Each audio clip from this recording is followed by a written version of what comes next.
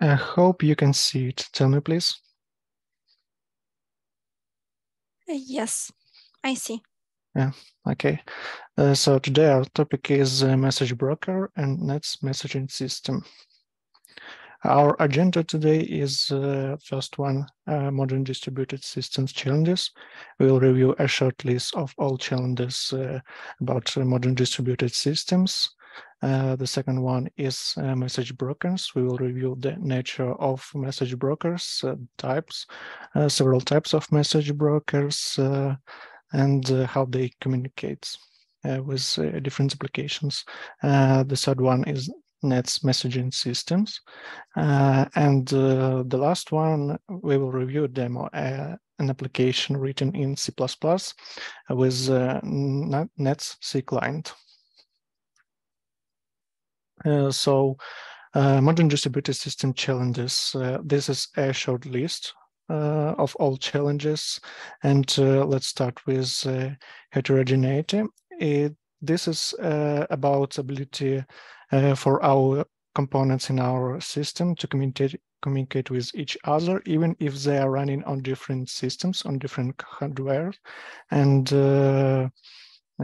even if they are written in different languages. So your components can be written, for example, in Java and C++, and they will be able to communicate with each other. Openness. This is the ability to introduce new components into your system easily. So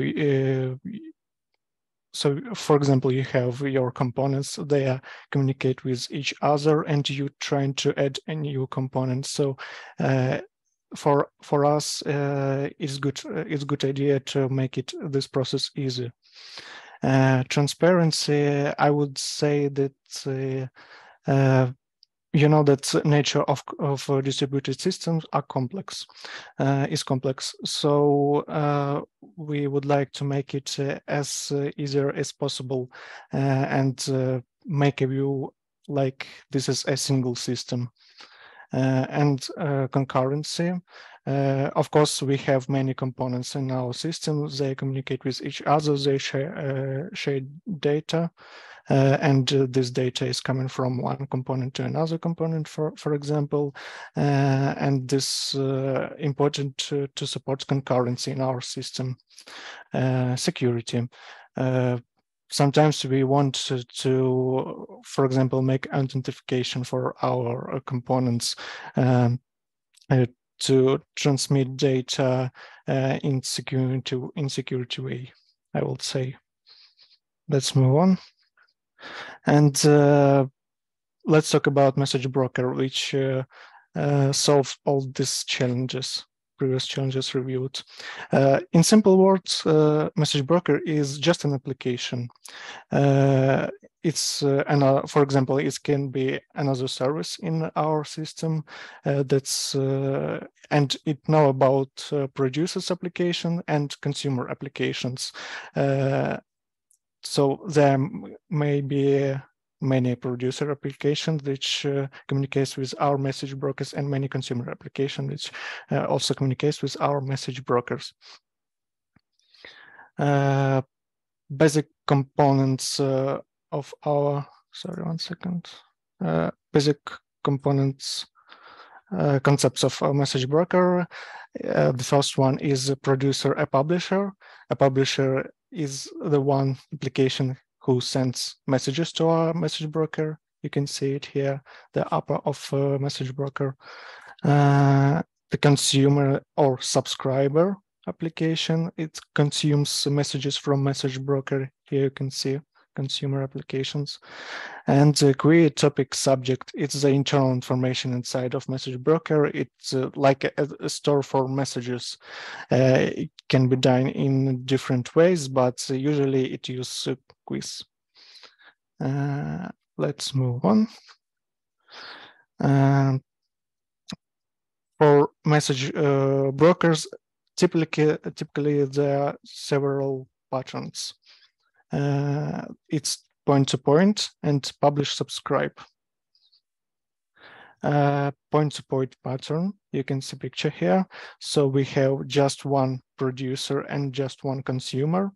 A message broker stores several queues, for example, and this is one-to-one relationship. So producer just sends a message to one consumer, and the pattern here is sent one, received once. Sent once, received once. So when producer sends a message, the consumer, the only one consumer, receives message only once. And another one pattern is publish subscribe. This is typically one-to-many relationship. So there could be one publisher and many subscribers. So typically subscribers are subscribed to a specific topic, and publishers send a message for this specific topic, and all subscribers receive these messages. Usually they receive this message, all of the subscribers receive the one message, but it's also possible to distribute one message among all subscribers. So only one subscriber will receive this message randomly, for example. And based on our previous slides, let's review architectural difference between brokerless architecture and the broker-based architecture. Here you can see that if in ours there is no message broker in our system, services communicate with each other using their own way, their own communication. For example, one service can send to another service and receive from the another one service message in their own way. And the broker-based architecture, you can see that all services communicate with each other through message broker. So this messages sends to message broker, and messages can be stored in message broker. So they are the only way how they, the only one way how they can communicate with each other. Let's review advantages. The first advantage is loss coupling. So the services becomes, I would say, independent from each other, because they just start depending on one service, on a message broker, and this is a unique way to communicate with each other. Message buffer and delivery guarantee. So all messages can be buffered in message broker, and all messages will be delivered. It's a guarantee. More flexible communication, and language independence. Your services can be written in different languages, like I said, in C++ or Java, and they can have a unique way to communicate with each other using message brokers. But there are also disadvantages. Potential performance bottleneck, of course, because this is an additional application, additional service, and you should try to choose a message broker with good performance. And if there will be many services communicate with each other, of course, there can be a performance bottleneck because of just one message broker in your system. Potential single point of failure. Yes, since if you have just one message broker in your system, it can be possible that your message broker will crash, and your entire system will be dead, because your services won't be able to communicate with each other. They have only way to communicate using a message broker. And additional operational complexity. Let's talk about Nats messaging system. So Nats is technology for creating distributed systems with high performance. It's usually uses message broker, of course, and using nats, you can create many applications which communicate with each other and can be written in different languages. Nats system consists of core nats and nats streaming. Today we will review just core nats. The principle of core nats is at most once delivery.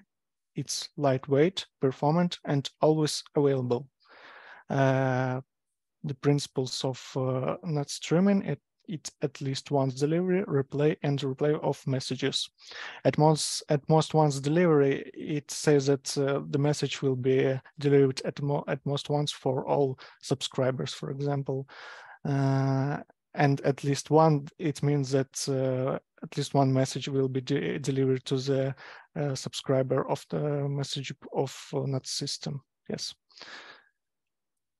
How we usually develop our application using nats.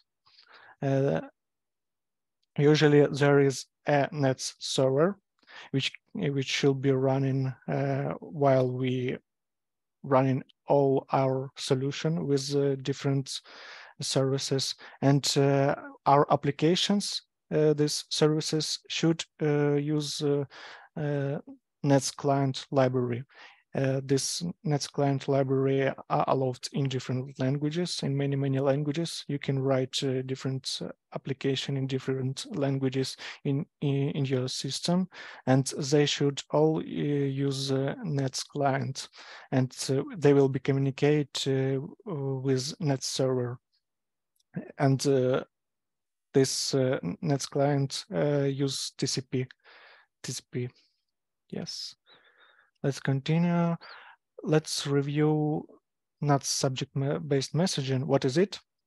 It's how we can send our messages to our nats server, and how our subscribers of nats server can receive these messages. Typically, we have a publisher. It's in our nats system.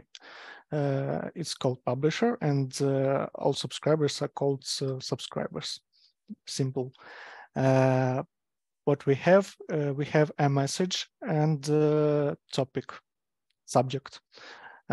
Using the subject, we can communicate with different subscribers, because many subscribers can be subscribed on different topics. Here you can see, for example, time. Yes. And publisher can, for example, publish to this subject a message, and all subscribers of this topic will receive this message at once, just only once. Sorry.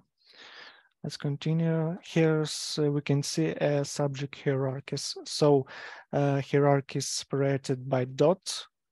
You can see that our main, for example, main subject is time, and all sub-subjects are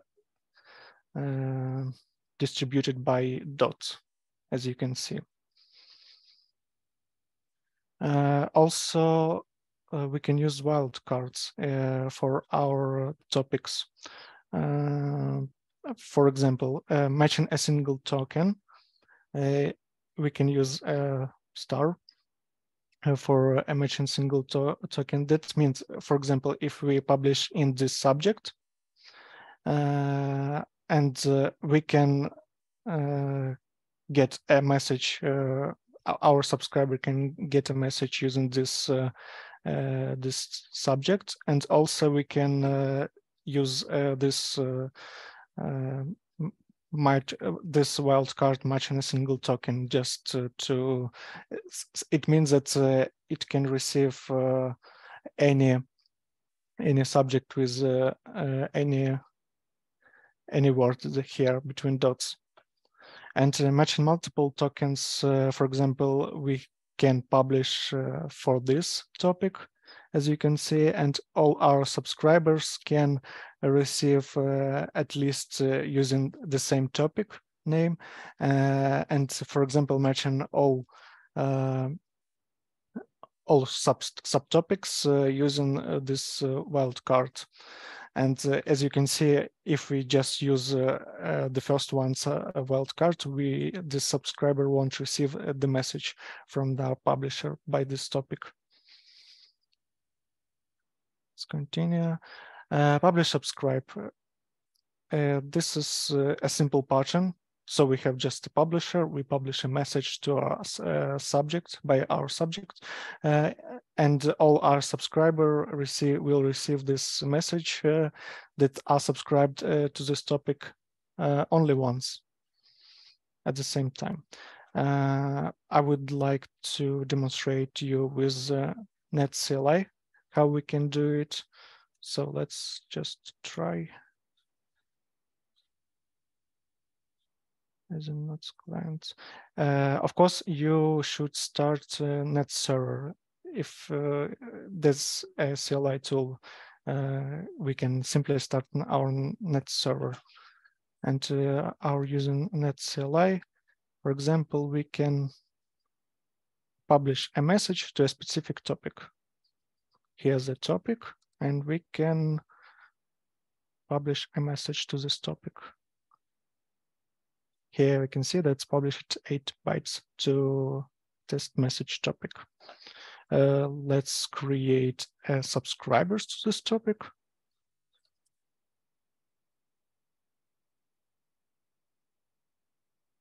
Subscribing on test message topic. Let's try another one. Here we can see that our subscriber received a message on a specific topic. For example, if we create another one,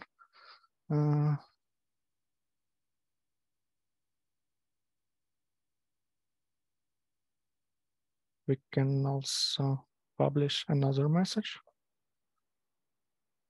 Our first one subscriber will receive this message, and a new created one also receive this message.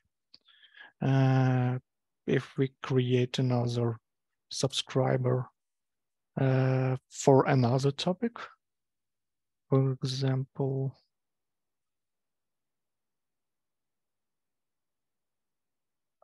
and we will publish the message. Our first one subscriber will receive this message, the second also, but the third one will not receive this message because he used another topic. But if we create a subscriber using wildcard, for example, star, yes, and let's publish another one message.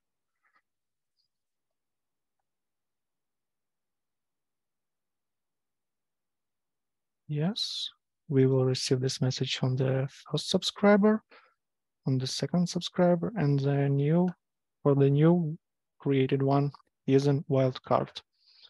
So that's it for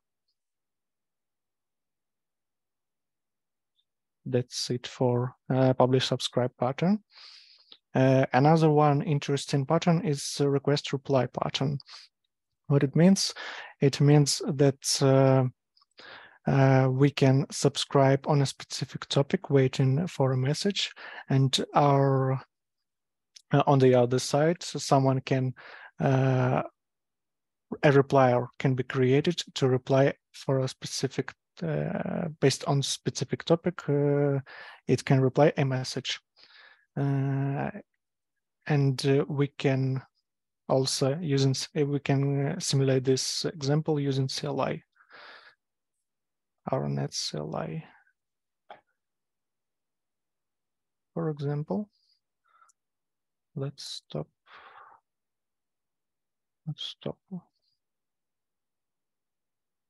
For example, we can using CLI nats reply on a specific topic. And here we put a message for this topic help, please.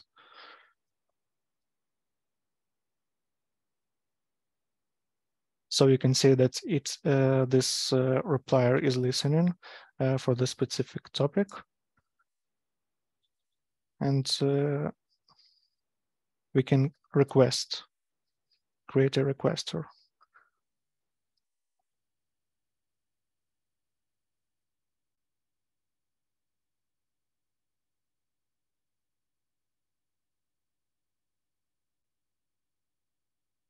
Here we can see that we obtained messages from replier for this specific topic.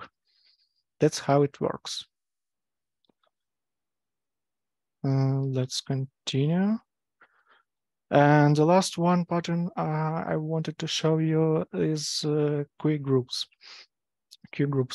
So for example, we can have several subscribers and we can add them for a specific group.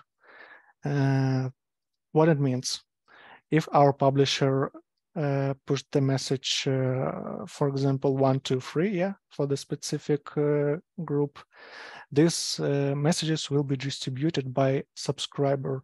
It means that message will be sent to a randomly chosen subscriber only once, and all other subscribers from this group won't receive message. Just for example, I wanted to show you that it relates to the repliers. Here you can see that when we created a replier for this specific topic, it automatically edits into the group nats-cli 2022. That's because this is a default group. But you can also define your own groups, and all these messages will be distributed by subscribers in the specific group. That's it about queue groups pattern. That's actually all I wanted to show you. Not show, just show from my presentation, yes.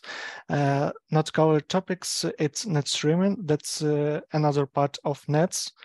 Probably in the future we'll be talking about it also. Net security features, so like it's, as I know, there's an authentication present, at least authentication, and clustering. You can create several servers into, you introduce several servers, nets servers into your system, so it will act like clustering. Here you can find useful links for nets, and actually I recommend you to take a look into nats-cli client. Here you can find how you can integrate nets in your C++, C++ applications. Yeah, and that's actually it. And now I want to show you a demo using nats-cli client. Let's review something like architecture of application. So let's imagine that we have a manufacturer that builds RAM and CPU. And let's imagine that on the other side, we have a builders that creates computers from RAM and CPU. What I wanted to show you, it's example with these manufacturers. For example, we have an Orion manufacturer, which create a CPU and RAM, and Andromeda manufacturer, which creates Andromeda CPU and Andromeda RAM. And for example, we have Orion Builder, which just received this CPU and RAM and tried to build a computer. The same story about Andromeda Builder. It will receive CPU and RAM from Andromeda manufacturer, and it will try to build a computer with this hardware. That's it.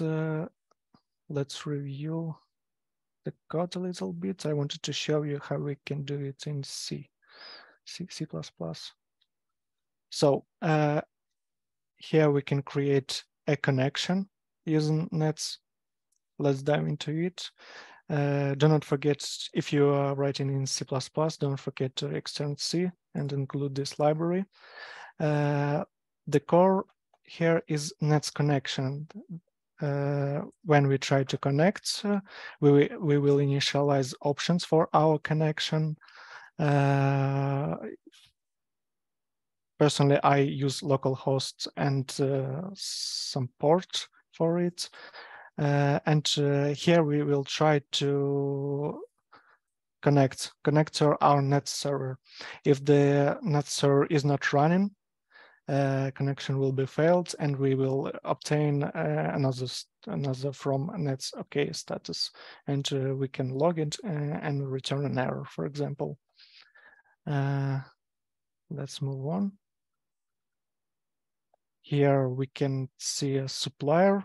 So we have a manufacturer that simply just creates CPU and RAM and return some components, for example. Usually, personally, I like to use flat buffer, just create a buffer of pointer, like array of bytes, and return it. The cool thing that we can use nets, we can send bytes, array of bytes, and also strings. I like to use, that's why I decided to use flat buffer, because we can easily create our structures and send serializing it into array of bytes and send it to nets. So here we just create a CPU and RAM, and our supplier, what our supplier actually do is it's publish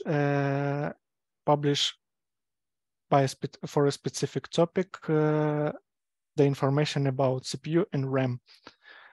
So let's dive into it. It's a nets function that accepts the connection of the nets topic. For us is, for example, manufacturer's components Orion CPU, and sends it to nets. That's how it works. So that's it about our publishers. We can just start them, for example. So it started, and it starts sending built RAM and CPU into nets. The same story about Andromeda factory.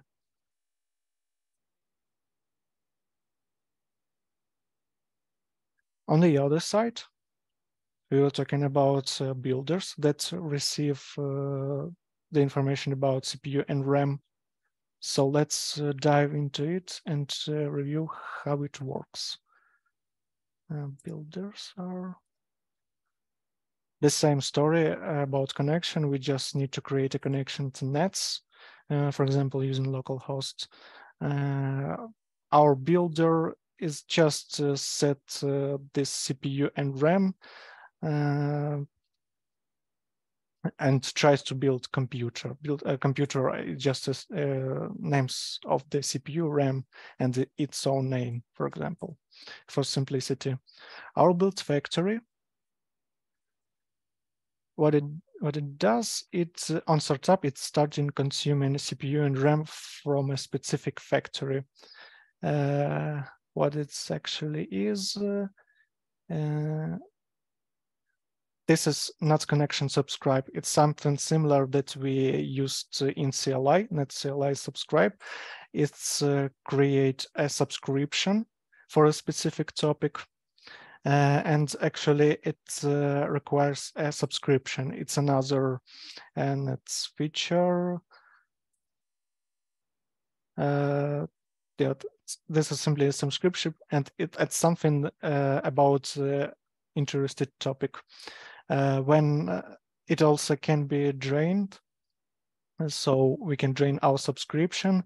That means that we will not be interested in a specific topic, but all pending messages will be processed. Yes.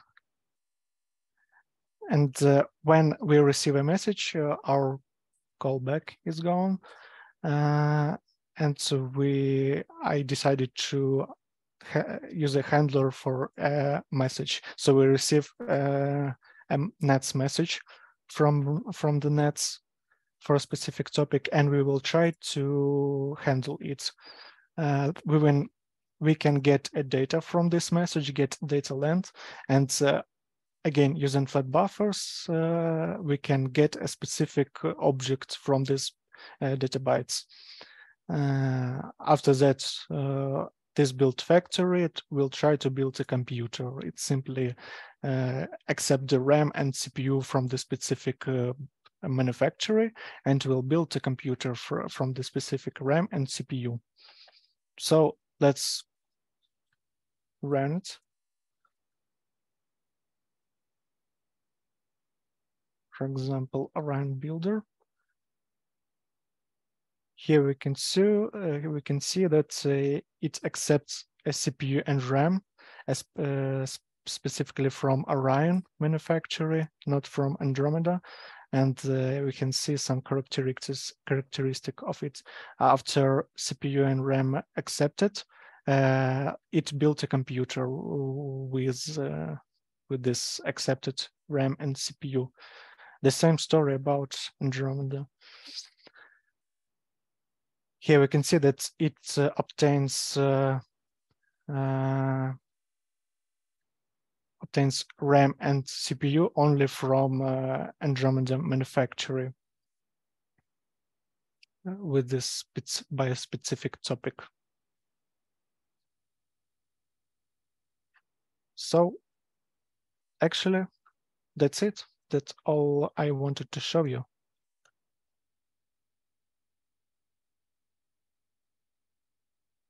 I think there will be questions.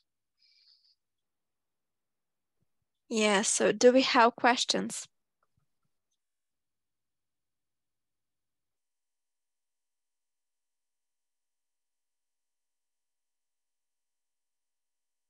I think I cannot.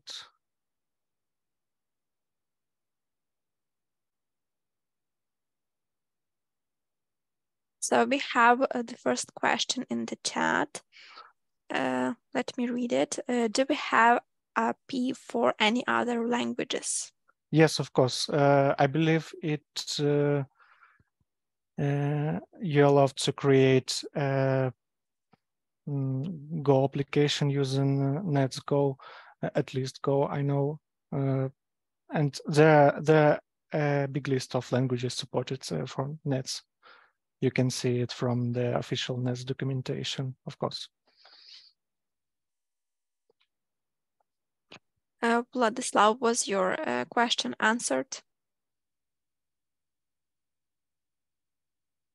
Great, thanks. Any other questions?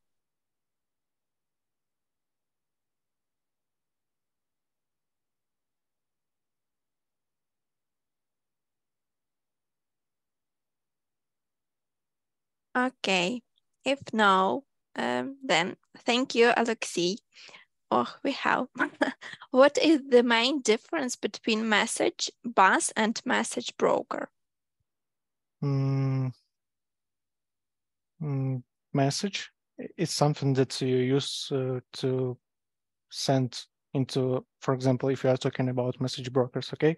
A message, it's something that you send to message broker and you publish it, and our subscriber receive this message. For example, if we are talking about, I cannot, okay. Let me show you another one time. Here we see again our CLI. We can using our nats-cli, we can, for example, publish a message. Here we can publish, and this is a specific topic, for example, just message. And another argument is a message, the message, for example, test message. Here is the message. It will what our subscribers will receive. A message broker, it's an application which receives messages and sends messages to subscribers. Message at it what is published and received.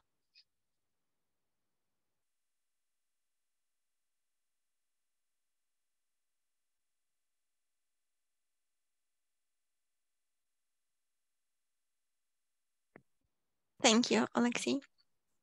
Thank you, Vlad, for your question. Do we have other questions?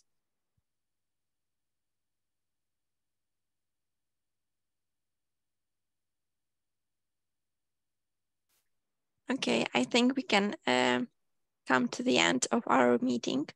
Oleksii, thank you very much for your performance. It was really interesting to listen to what you've been sharing with us.